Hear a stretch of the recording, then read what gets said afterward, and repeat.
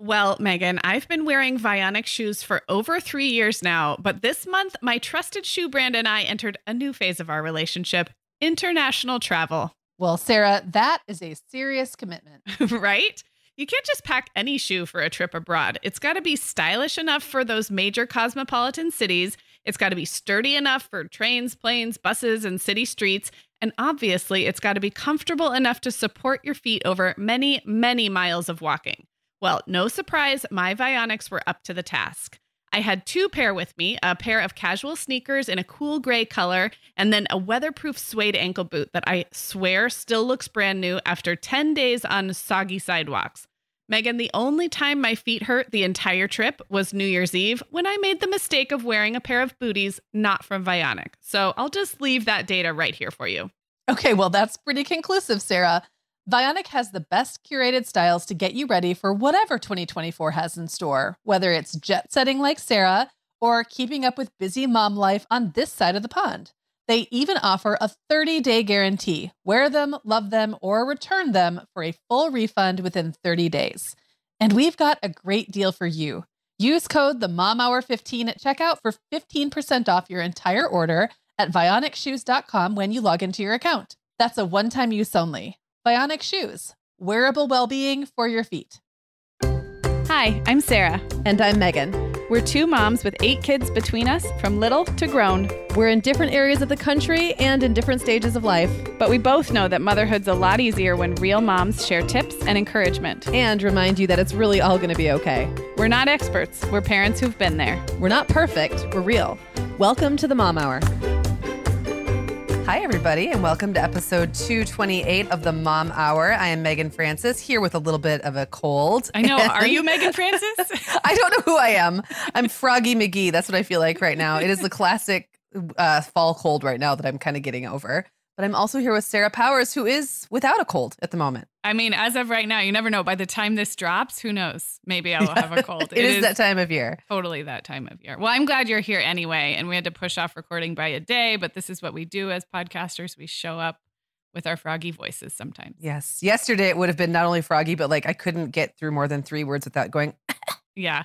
It's funny. That? Sometimes when I go back for some reason and listen to an oldie episode from the archives, it'll be like, there it is. Like one of us has a hoarse voice or a little tickle. Yep. And here we are showing up for the people. Here we are showing up. And today we're talking about, we're just here. Here we are.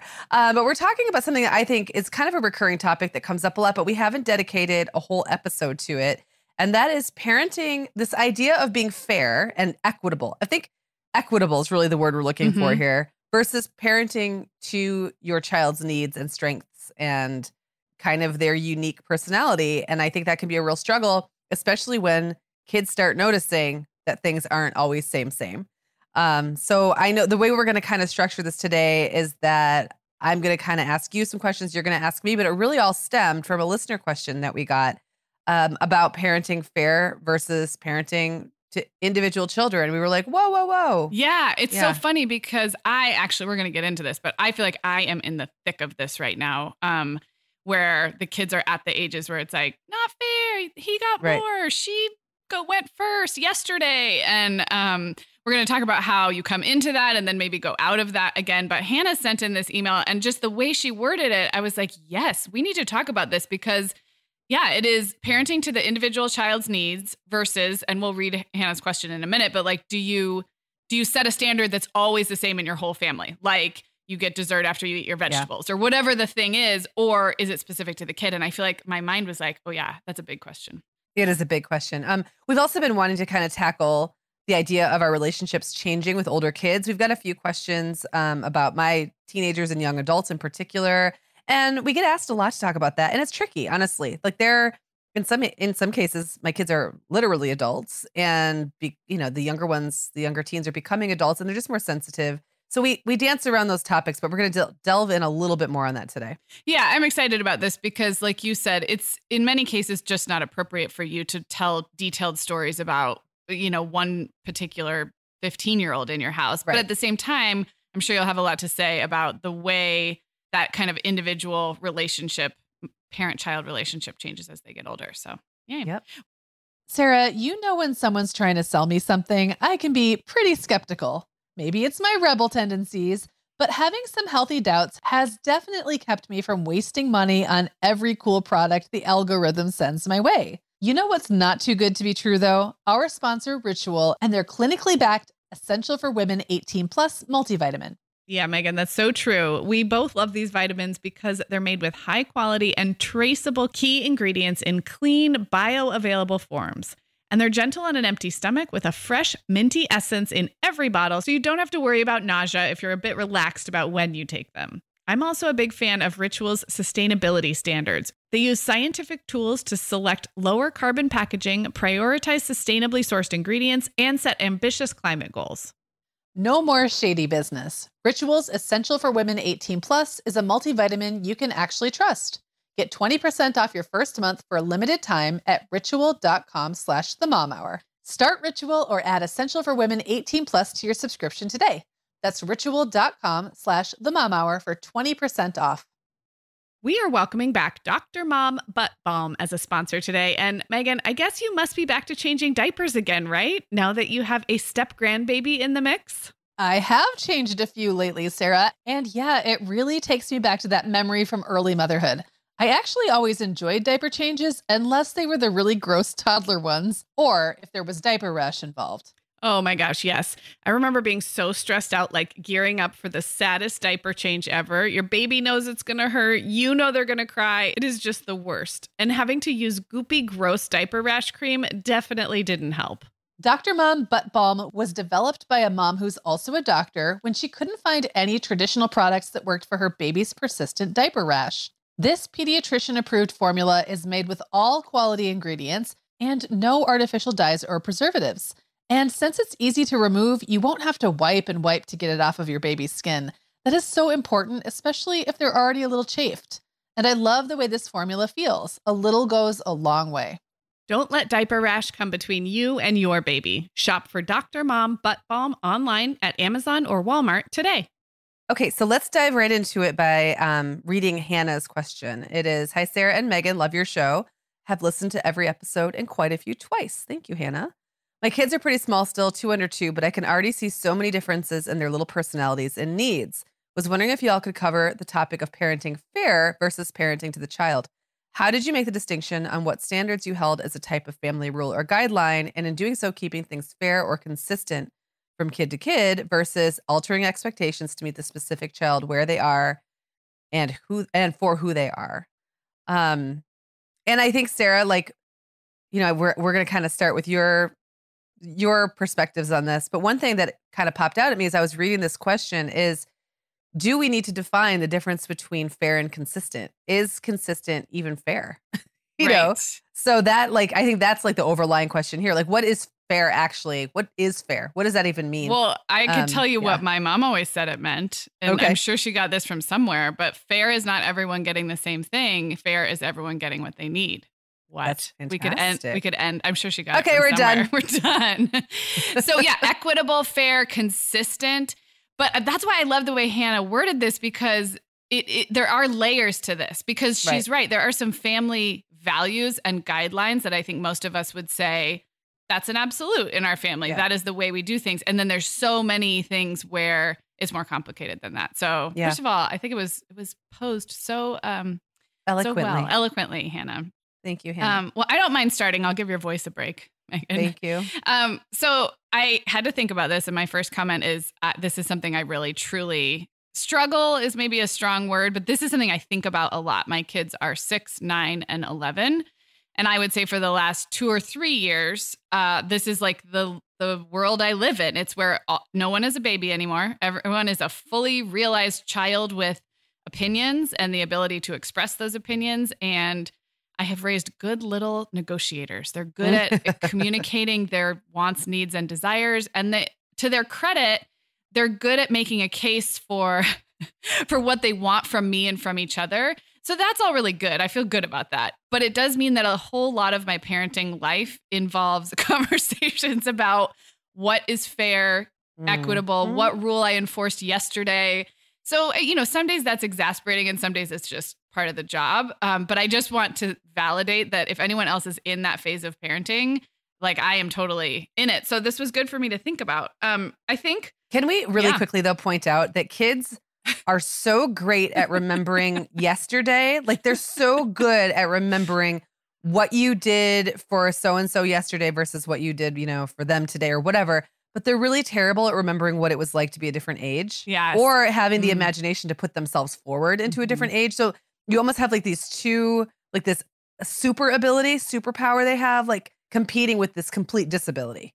Absolutely. And like if your kids are spaced like mine, you end up having conversations with a 6-year-old about why she can't do something that an 11-year-old is doing. And that's like, you're like, no, but when she was 6, this was not the conversation we were having. Like, so it takes up a lot of my mental energy. And I loved thinking about this idea of, having a standard rule versus adjusting to the individual child. And I would say that like most things, I'm not really in either camp. Not that there are camps, but I think it's a little bit of both. There are definitely things in our house where it's a rule or a value. And maybe it's something like that just feels really important to me, like no screens at the dinner table or something like that. Or maybe it's something that makes my life easier just to have an absolute, like no one comes downstairs after 8:15 p.m., whatever it is. So some of those things, I think there are some family rules, but I would say a lot of it comes down to the individual kid and what they might need or be working on at that particular phase of life. I think going back to when they were little, I think it's really hard to have many absolutes when you're parenting like a 0, 2, and 4-year-old. Like they are the definition of those first 3 years.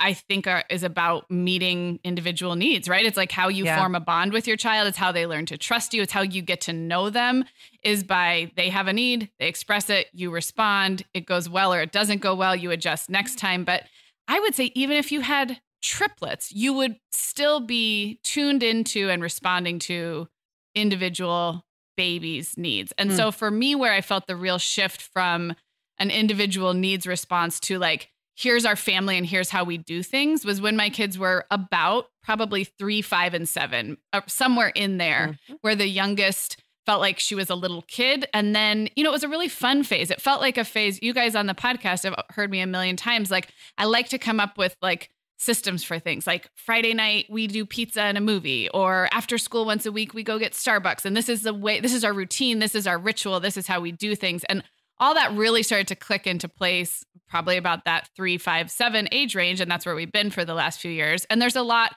that I've enjoyed about that. And it's given me the ability to have more, what are we saying? Like consistent, standardized rules is maybe the wrong word, but like, this is how we do this. But I think that took a while. I think in the first few years, it was very much about the individual kid. Well, let's unpack that a little bit because when you really look at that with the little ones, it's not just about the fact that their needs are so in your face. Like they literally need you to do almost everything for them or guide them into everything.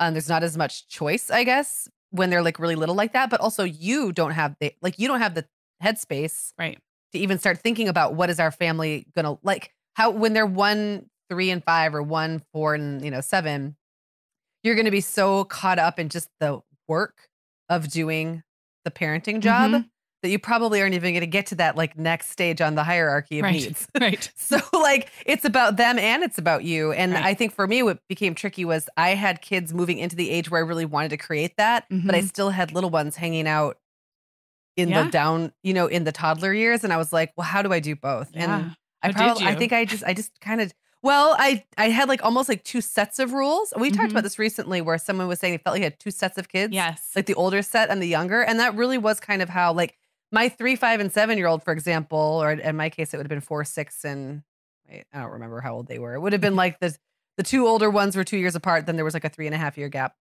Those 3 may have had different expectations of them as a group than the little ones. Right.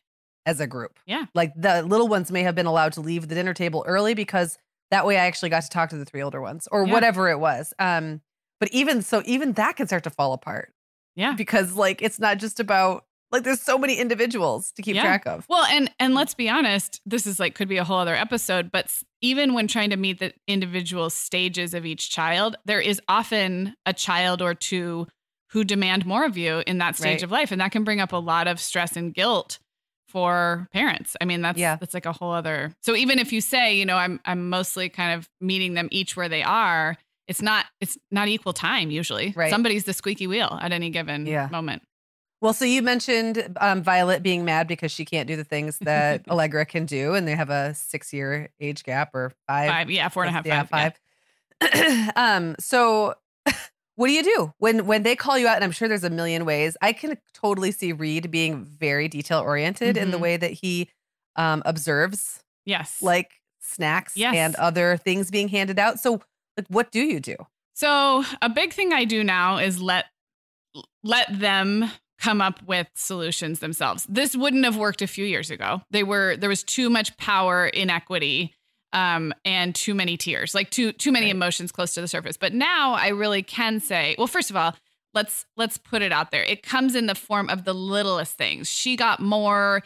Yesterday we got 2 cookies, but now today you're only saying we can have 1, but I saved my cookie from yesterday. So can I have 2 today because it's really yesterday's cookie? I mean, you guys know, like And maybe I've enabled this because I kind of welcome their ideas and their input, and we talk a lot. And like, so maybe if I had a more authoritative style, they just wouldn't bother. But for whatever reason, we do a lot of this, or she got to do that. You know, now it's my turn, but I missed my turn last weekend, all of that. So a lot of times I'll put it back on them and just say, well, why don't you guys come up with a solution that seems fair? And a lot of the times that works. They have been through this enough to pretty much like there's checks and balances within the 3 of them. I still have to listen to the fighting and the arguing, but at least I'm not in the middle of it. So that's one thing I do. In terms of like when we were talking about age differences. So like things with like chores and responsibilities, for example, is a good place where the older you get more, you have to do more with chores and responsibilities, but you might get more freedoms. And so I think I'm just constantly reminding like, well, you know, Allegra gets to stay up later, but she also has an hour of homework. Would you like an hour of homework? Or like it all, I find myself saying it all evens out in the end, guys. Yeah. It all evens out in the end. And then another thought is I think we're pretty good in our family. We try to talk openly about how great it is that everybody's different and everybody's working on something different, including adults. So, for example, Reed he's not overly, I've talked about this when we talk about chores. He's not overly helpful. It doesn't come from a natural place of wanting to be helpful. So he really has to be pushed to do chores, and he'll often complain. Like, it's like, oh, and complain the first time. Why do I have to do this? Blah, blah, blah. So just recently I asked him to take the garbage bins out to the curb, which is actually a pretty big job for him because he's still pretty little. And he just got up and did it without pushing back, without asking why. And when he came back in, I kind of made a big deal. I was like, buddy, I really noticed you did it. You didn't push back, blah, blah, blah. And I noticed the girls were looking at me like, dude, I do what you asked me to all the time. Why is he getting a party? And so I just took the opportunity to explain. I was like, look, guys, Reed's working on, you know, doing things the first time without pushing back. And it's a struggle for him. It doesn't come easy for him. So I did want to acknowledge that. I also appreciate when you guys do it the first time without being asked, but it's not hard for you. So it's less of a celebration. And then we use the example of Allegra has a hard time staying on task in the morning. So if she had a really smooth morning or really improved in that area, then I'd be kind of celebrating that, where that's not hard for someone else. So I think it's part of our family dialogue that everybody's got their struggles and their strengths. And when I assign a job, a chore, or if I reward something or compliment something, it's never going to be equal, because that's where it really is about kind of growing each person in their own way. Yeah, I love that. I'm curious if you have any sort of rules of thumb about ages that kids can do certain things, like get an allowance, get a cell phone, get their ears pierced. I know that has come to bite me when I've made like declarations about you have to wait till X age, and then I decide I want to move the age for my own purposes. Yeah. So I'm curious how that's played out in your family. So it's kind of new, right? Because my oldest is 11, and I've been winging it, as we all do with our oldest, because that's all you know. So there are things that she has done at a certain age, and I've thought in the back of my mind, should I declare this as like, this is the Powers family rule? So an allowance is a funny one because we waited a long time, and not for any good reason. I was just lazy and I didn't want to deal with it. And so finally she turned 11 and started middle school. And I was like, well, I think that's when you start getting an allowance in the Powers family. That one I think will probably be okay because we don't tie our allowances to chores. And unless I have an 11-year-old who's just, I guess, like really not ready to handle money or something. Mm-hmm. But I have been careful about that with other things because like you said, it could totally come back to bite you. I wish that we have an episode about arbitrary rules and there's some fun little things. I guess my point is, I think it's fun to do that with low stakes things. Like I've told the story on the podcast before about my friend Stacy, who has 4 kids, and she has a rule in her family that when you turn 4, you don't get to choose the color of your cup anymore. And I was like, well, that would have saved me seriously like years of my life. Like that is so little things like that. I actually think it's fun. You're the mom. You get to decide. Like maybe when you turn 5, there's some kind of crazy celebration. Or I have friends who you get a birthday party with your classroom friends on like 5, 9, 13. Like that's about arbitrary rules. And I feel like that is a blank slate. You get to totally do that. But I would be careful probably about doing it with things that have a more of a maturity threshold. So I haven't done it too much. That and with your allowance example, you may have the case where an 11-year-old isn't mature enough to handle money. And that would be one side, but you may also have the case, the 10-year-old who is super motivated to save money. Right. And I could see one of your kids going in that direction and being like, well, it's really important to me. I want to buy this Lego kit and it's $100. Right.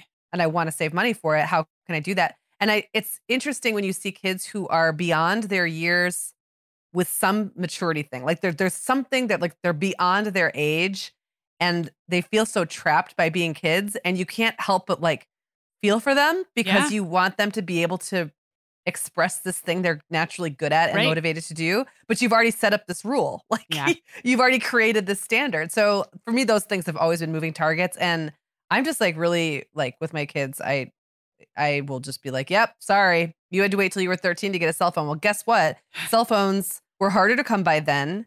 They were more unusual. Yeah. You weren't like our family wasn't as mobile as it is now. It's just different now. So yes, your 10-year-old sister has a phone. Sorry, deal with it. Yeah. And I think, yes, I mean, we have that conversation all the time. And that's where I saying it all evens out in the end. And I don't even know if it does. Does it? Is it all equal? I don't know.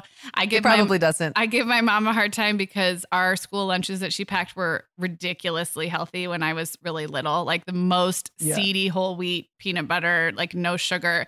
And then my sister's 8.5 years younger and got Doritos. And we still are like, I did not like touch a Dorito ever, like regularly, except at a birthday party or something. And then they were just in the pantry. And so that's part of family lore and culture. Yes. And we've done episodes about birth order, our own birth order and our kids' birth order. And you guys should go listen to those. But like, it isn't perfect. And there for sure are like ramifications, but I'm not sure there's much to do about it except acknowledge that it's not going to be the same for each kid. And I don't think it's our job as moms to be the final say on, okay, there, I did it. I raised 3 kids and everything turned out fair. Like everything was fair and equal. Yeah. And also like in the case of your lunch example, like you could argue that you both got something really valuable out of that. Like you got really healthy lunches and that's fantastic. But your sister got the experience of being like kind of the cool kid in the classroom with like Doritos at the lunch table and probably having a bit of a more relaxed mom because she's throwing her hands up in the air about some things. So like you both benefited in totally different ways. You mentioned birth order. Do you think the way that you handle these questions is related to your birth order and to your kids' birth order or one or the other? I mean, I think we can't help but have our first kid be the guinea pig for a lot of this. And then subsequent kids we compare. And so I don't know how to avoid that, except that I think it does make a difference when we talk about these setting up family rules or family guidelines or maturity thresholds for things. You just have to know that the next kid may not, the first one is not the model by which the others are carbon copies. And I think most of us know that, but depending on how you were raised or what your own sibling experience, I think adults who are only children, this is challenging. And I have some close friends who are only children because this whole concept that every kid is so different and like I might have to parent each kid differently. I think to me feels a little bit more native because I grew up in a family of 3 kids who are very, very different and were parented pretty differently. But I think if you were an only child or maybe like 2 sisters who were pretty similar and everything was kind of the same, that could be more jarring. But yeah, I mean, birth order can't not be a part of it, I think.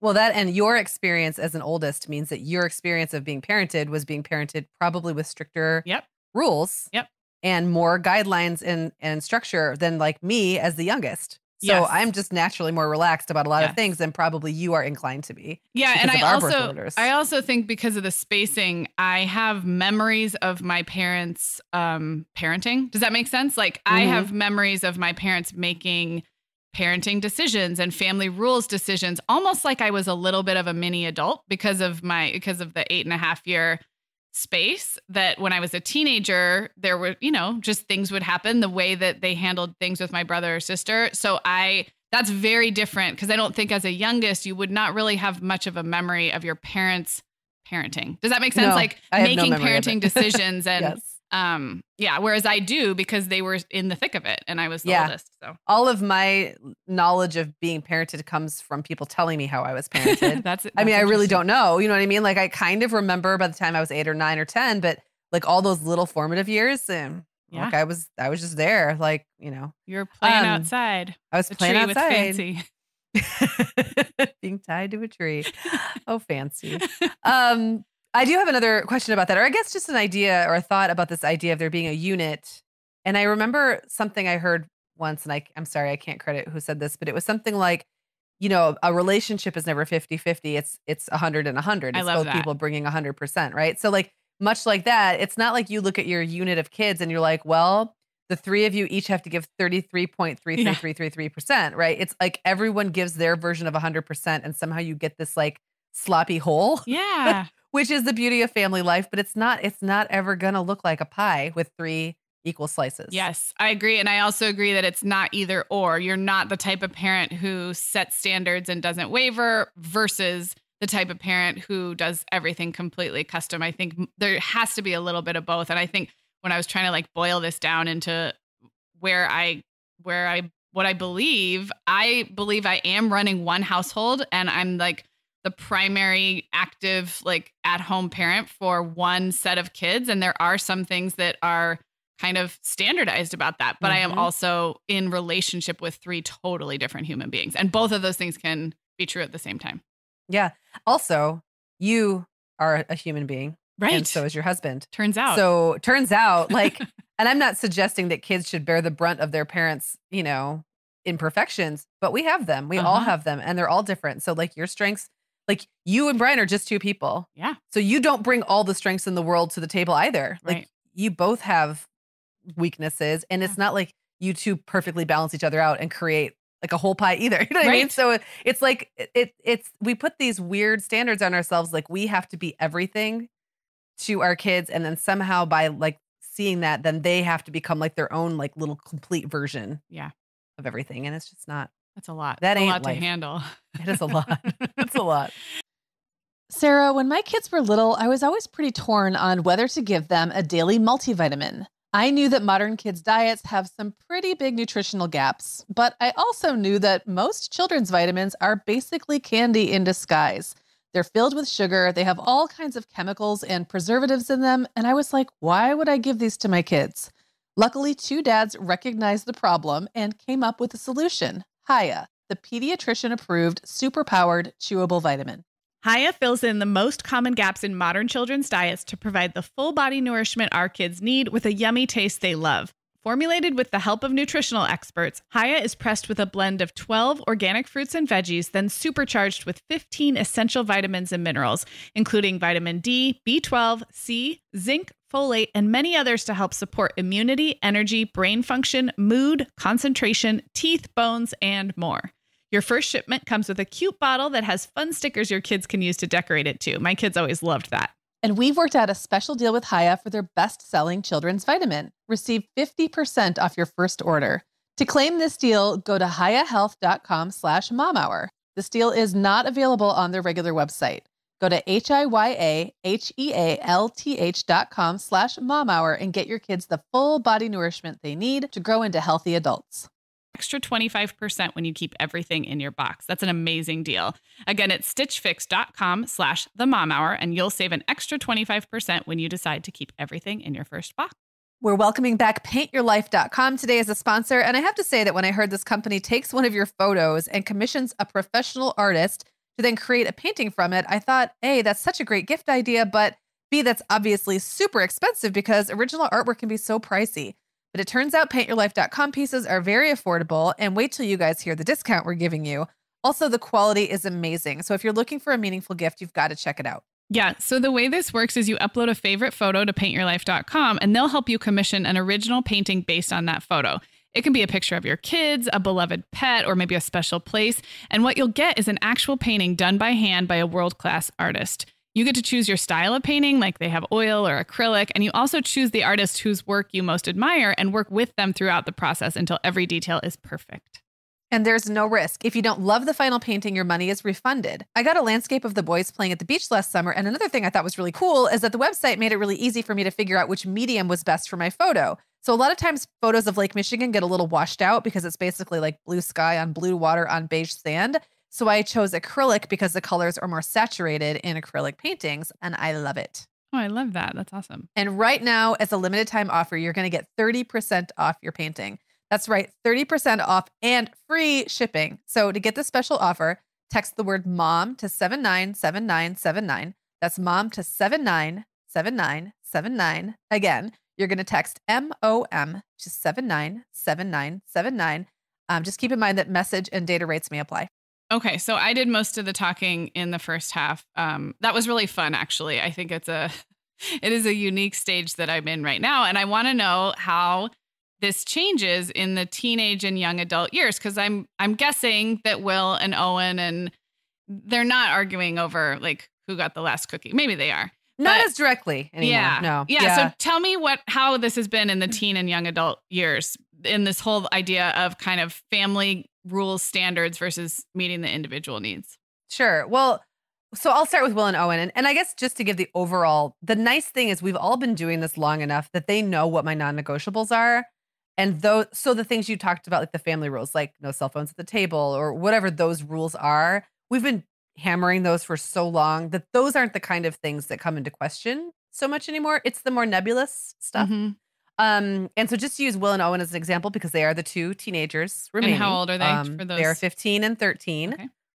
My other two boys are now both in their 20s, which is hard to believe. But they're so different. Okay, so like, and I've seen this play out, but when I was really thinking about this, I realized like Will asks much but gives back much. So he wants to be driven places. He wants to have friends over. He wants things. Like he's more materialistic than his brothers really have ever been. But he also is the first to do a chore when asked, do a chore without being asked, do something right, jump on. Like he sees a need and jumps in. Now Owen, on the other hand, makes very few asks, but he's the first to try to get out of a chore. Like I have to ride him. So for me, it's like, I feel like those are both strategies for them. Like to William, it's more important to get what he wants, which is socialization, and his social status is very important to him. And hang with his friends and have the new shirt that he wants or whatever. So because that's important to him, he sees the balance and what needs to happen for him to feel, I guess, okay about making those requests. Whereas Owen doesn't really care about that stuff as much. Right. So like he'll make a joke, like he'll say, you know, can I have a friend over today? And I'll say, oh yeah, but you know, your room's kind of a mess. So if you want to have your friend over, you really got to clean your room. And he'll be like, yeah, never mind. So for him, I have some kids like that too. Yes. So the equalizer is that I have to be careful not to ever do something for William that I wouldn't also do for Owen. So like Will doesn't get preferential treatment because he's quote good, unquote, right? It's almost more like a self-selecting thing they've done. And also, if I notice Owen really slacking, I don't let him to get away with it just because he flies under the radar. Like right, I have just because he careful. hasn't asked for a new shirt, he still has to occasionally. He still clean has his to room. pony up and clean his room. And so yeah, he might not have to clean it in the next half hour because he's got a friend coming over, but it still has to get done. Yeah.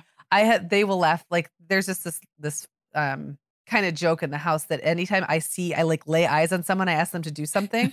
So they'll be like, oh, I shouldn't have come out of my room. And I was like, well, eventually, and Will just comes out of his room more because he just has more stuff that he wants to interact with me about. It's just how it is. So he gets asked to do a lot of stuff. And then I'll say, well, Will, I would have asked Owen to do that. And then I have to make sure that's true because sometimes it's not true. That's the way I'd like to think is true. But sometimes there's a kid in front of me and I know that kid will do the thing. That's the kid I ask to do the thing. So it's not, at these ages, it's not like the million little decisions that have to be made every day because I'm not in there like hovering while they brush their teeth or, you know what I mean? Or like, I'm not even hearing them fight. Like if they're squabbling about stuff, like they have a shared bedroom. So if they're not agreeing about how to use the space, I might not even know about it. But what I do know, or what I can pick up on is when we're all sitting around the dinner table or when we're all in the living room hanging out, am I picking up on friction and tension? And are there ways I can help the kids resolve tensions, even though I don't know what they are? Sometimes it's just bringing a different energy to our interactions. So like time that we all spend together, it's important to me that it's peaceful and fun. And I don't mean in a fake way, like we're all going to fake it through this like teeth clenched, but like literally when we come to the dinner table or when we sit on the sofa, we literally are all being this family unit, cracking jokes, getting along. And then 5 minutes after we get up, like the kids might be low level kind of digging at each other again. And I feel like that's kind of the nature of what they're working out as teenagers in their relationships and lots of people in one small house and all of those things. I'm not particularly interested in hearing all their petty complaints, but that doesn't mean if they have something real to talk about, they won't bring it to me. So we're in a really interesting place with the boys. And I remember this being kind of the same with Jacob and Isaac around this age where they liked each other. We all loved spending time together, but they also had they just had a lot to talk about. They had a lot of things to work through. And a lot of personality differences. And a lot of personality differences. So I'm curious, like I remember when I was a teenager, for example, my brother 2 years younger, the house rules around teenagers, which at that time was like, curfews and I guess like a little bit of dating or whatever, were they were made up as we went because my parents had two teenagers who were socializing and being out in the world very differently. I'm curious if that's come up. Like you probably didn't start out to say, well, you're allowed to, I don't know. I'm just making things up. But curfews and dating and like, it kind of has to respond to the issues that present themselves. Really. I don't know many people anymore who say you can date when you're 16 and you know, like your curfew will be 12:30. At least in my house, it was kind of a response to what was going on and what the kids were wanting to do and ready for. That's like completely the way it is now. I will say that socializing in general for teenagers is so different now than the way it was when we were kids. I think I've said on the show before that I was well into the teen years with Owen or Jacob and Isaac when I realized I'd never set a curfew because they never came home late. Like it never occurred to me. The one or two times they came home after 11, it was some, like we'd arranged it. It was like a school event or something. I knew about it. It just wasn't a thing. Like they socialized so differently than I did in high school. And I haven't quite seen how that's going to play out. William's only in 10th grade. I have a feeling he's going to push it a little harder. He's going to want a car early. Like he's just a little more on it. And so for him, I will have to be more strict probably than I was with the others. And William's also someone I've had to really make a point of saying, you don't just get to go someplace without asking. Like you don't just get to go home with someone after school without checking with me. I never had to say that to the older boys. Like it was just assumed like they would never. So it's just very, different. Isaac had a girlfriend at like 14. I don't remember being quite prepared for that. I was like, what? Next, he's asking me to drive him and his girl to the movies and drop them off. And he, of my knowledge, is the only one of the boys to really have like a steady girlfriend. And then he had another one. So that was just the way he did things. Like he was that type. Whereas so far, like Jacob was not that type and William so far hasn't been that type. So it's definitely case by case. And I have no problem with that. And so far, because I'm not coming out with this like super strict standard, no one's given me any guff because it doesn't feel unfair. Right. I'm really not saying no very much. You know what I mean? But the asks are not they're not very high. So I really haven't had to say no very much yet. Well, and that kind of leads to my next question, which was, I talked a lot about he got this, she got that. I heard you mention it briefly about like Clara getting a cell phone younger and this whole like the age difference of when certain things happen. But does that come up a lot with the current teenagers?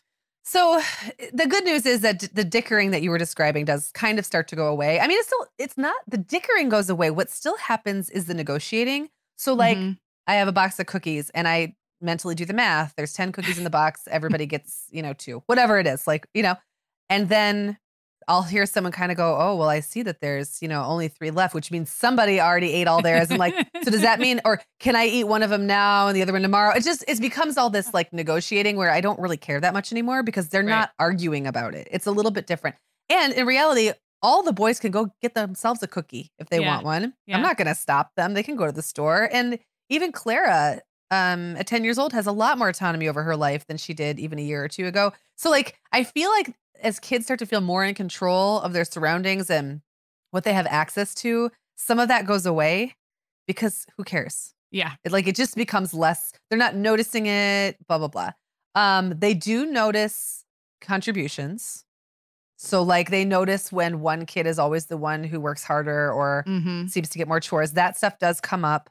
They make jokes about the phone thing, like, whoa, mom, Clara has a phone already. Well, I remember I didn't get to have one until 13. But I mean, they don't, the people who didn't get to have one until they were 13 are adults now. So it's kind of said with, it's good natured and it's not.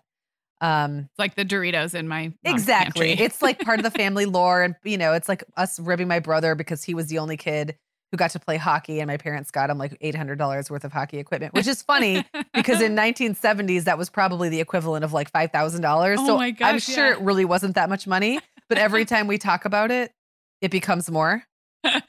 Like, oh, the $1 million hockey bag. I remember he got $17,000 worth of hockey equipment and I didn't even get to play soccer. So whatever it was, like it becomes that story that just keeps like kind of growing. And so next thing you know, they'll be saying Clara had a phone at 6 and they had to wait till they were 18 to get theirs, which is not the case.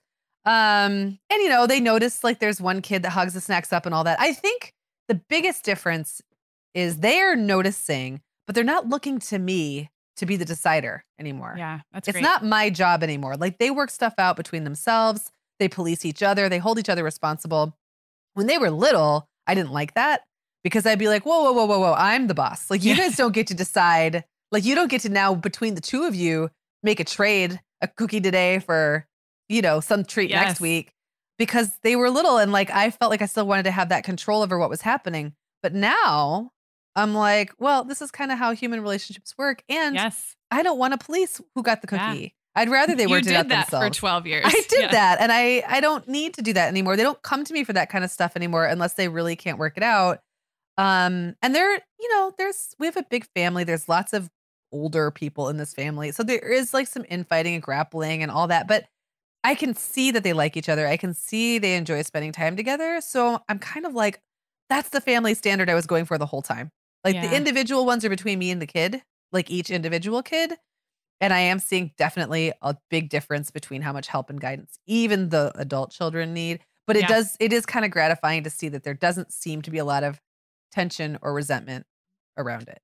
I love that. I mean, that's like, I think you've painted a picture that a lot of us aspire to, which is these humans in your house that need you a lot less, but you still get to enjoy watching them have their own relationships with each other and to continue to develop the relationship with you. Yeah. So that's kind of where I want to go next, which is let's talk about especially the older two who are 20 and almost 22, right? Yeah. Or 20 and 22. 20 and almost 22. Jacob will be 22 in November.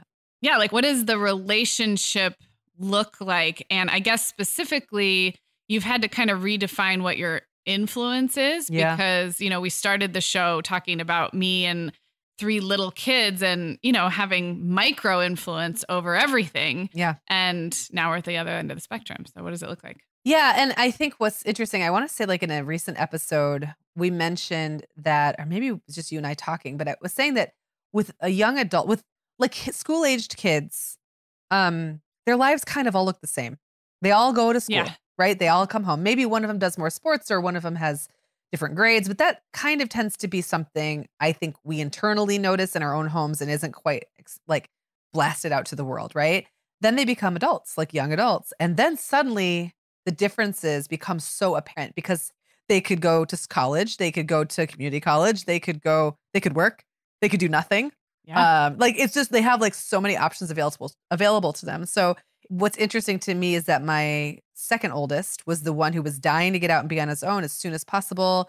And so he's been basically self-sufficient for like a year.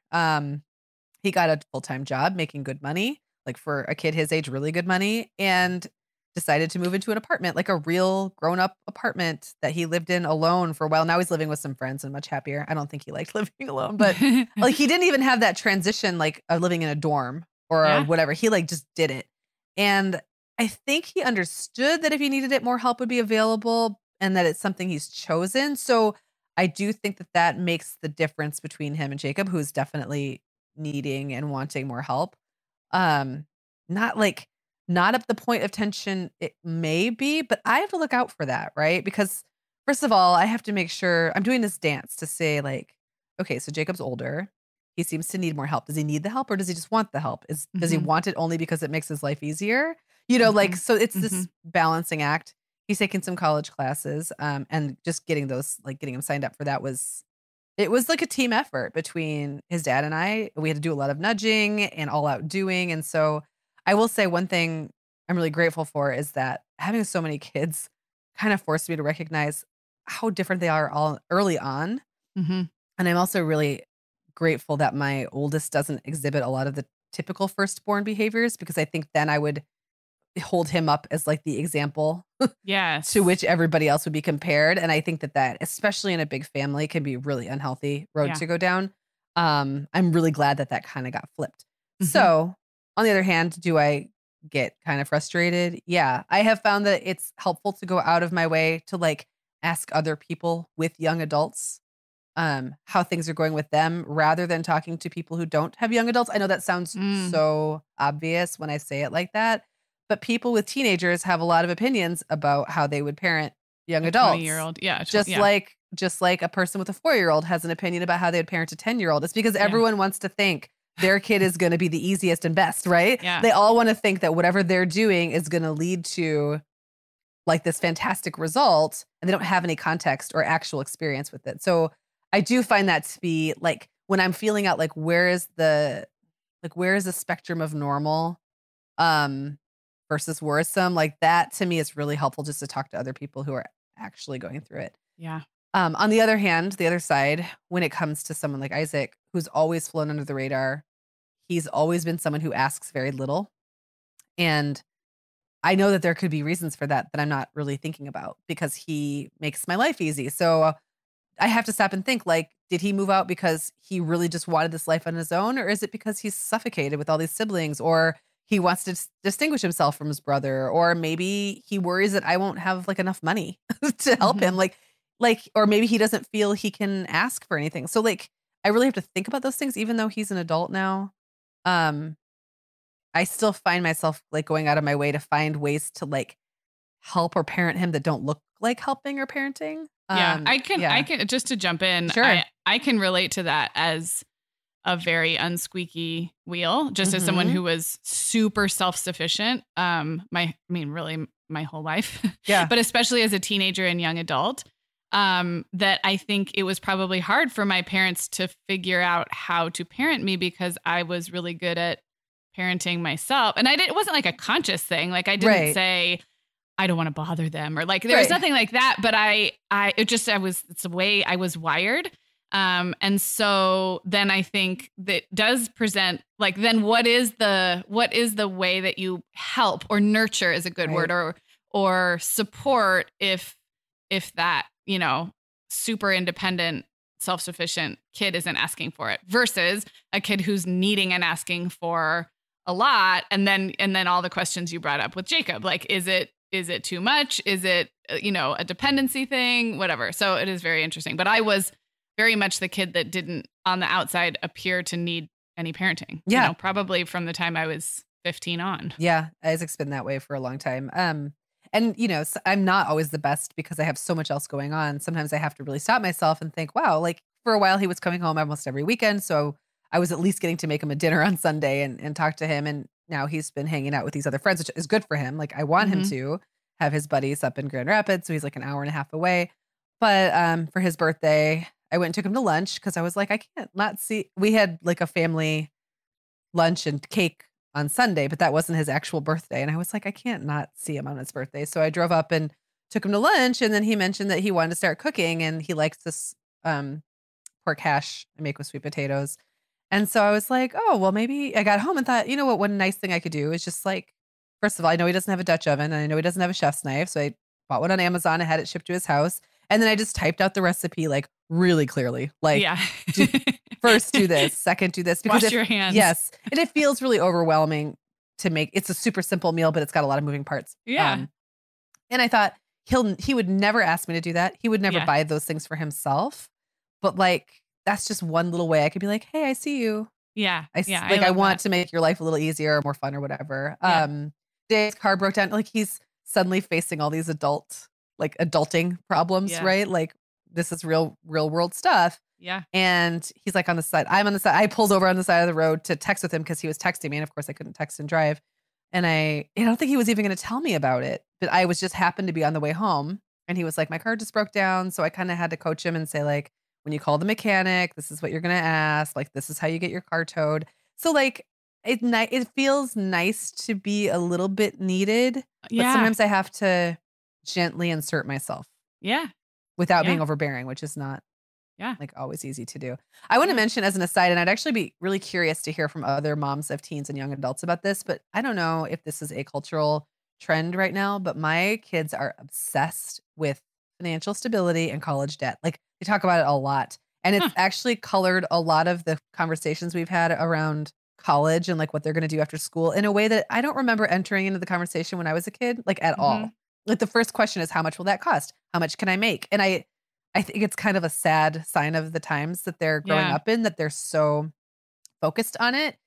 But sometimes I have to remind myself that they don't have any perspective about money. So when I say things like, hey, like these community college classes, it's really fine. Like I can swing it. It's not that much, right? Like, because to them, college is like this big thing that you're going to go in debt in for the rest of your life. And they're just like, I forget sometimes that and I think it's easy to forget that they're hearing all the same cultural messages that we are about mounting debt and, you know, the price of education and job outlooks, but they don't have years of experience to filter it through. And they don't have the appreciation of nuance. Like, you know, like that that could be true, but there's a whole spectrum of the ways in which it is true. Yes. Exactly. And that the great pendulum of time like swings, you know, both directions so that it's not a prescription necessarily. Yeah.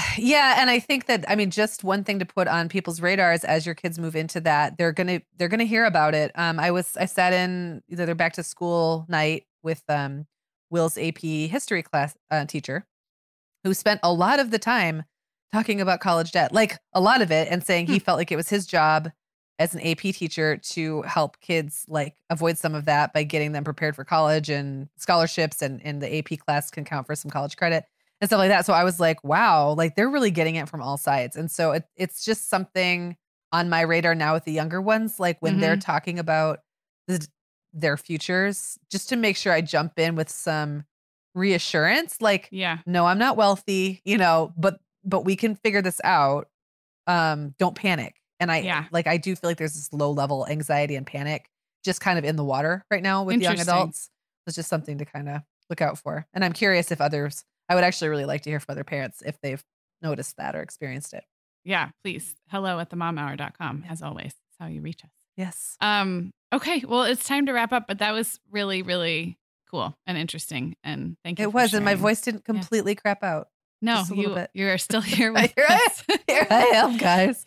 So at the end of every show, we like to recommend something for you to go scroll back and listen to from our very vast archives. And so today for Cue It Up, I picked an episode from January of 2017, and it's called How and Why to Spend One-on-One Time with Your Kids. So both different, but also complementary, I think, to this.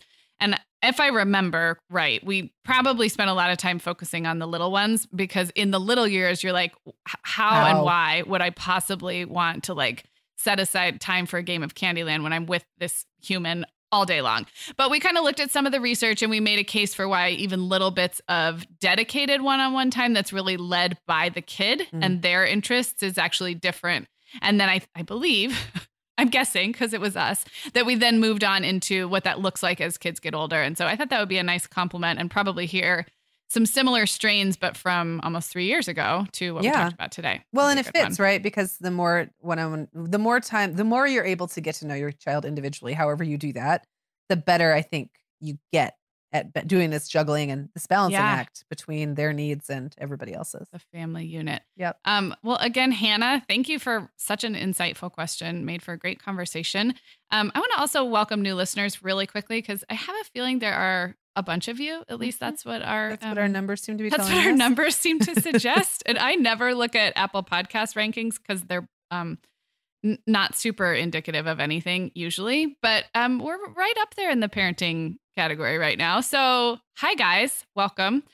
Just want to point you to themomhour.com, and we have a special page for new listeners. That's just themomhour.com/new, or it's right at the top of the page in the navigation bar. And there's a whole bunch of episode recommendations if you are overwhelmed by the 300 plus episodes in our archives, but you want to get to know us. On that page, it kind of divides things up by topic and stage of life. There's stuff for new moms, stuff for full-time working moms, stuff about pregnancy.